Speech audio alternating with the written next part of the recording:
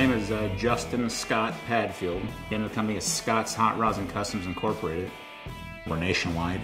We ship 45% international customers here out of East Tennessee. Coming to East Tennessee out of California. The biggest thing for me is just comparing your day-to-day cost of your business expenses. You know, little stuff, our power bill. Our building in California was 9,000 square feet. Our power bill there average was $3,500 to $7,000 a month. Our building here in East Tennessee is 20,000 square feet. We have 3 more CNC machines, more equipment. Our most expensive power bill here has been $3,700 a month, and that's used in the winter for the heaters in the shop.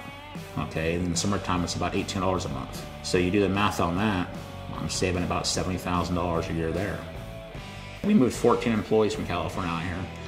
Not one of them owned a house in California, not one.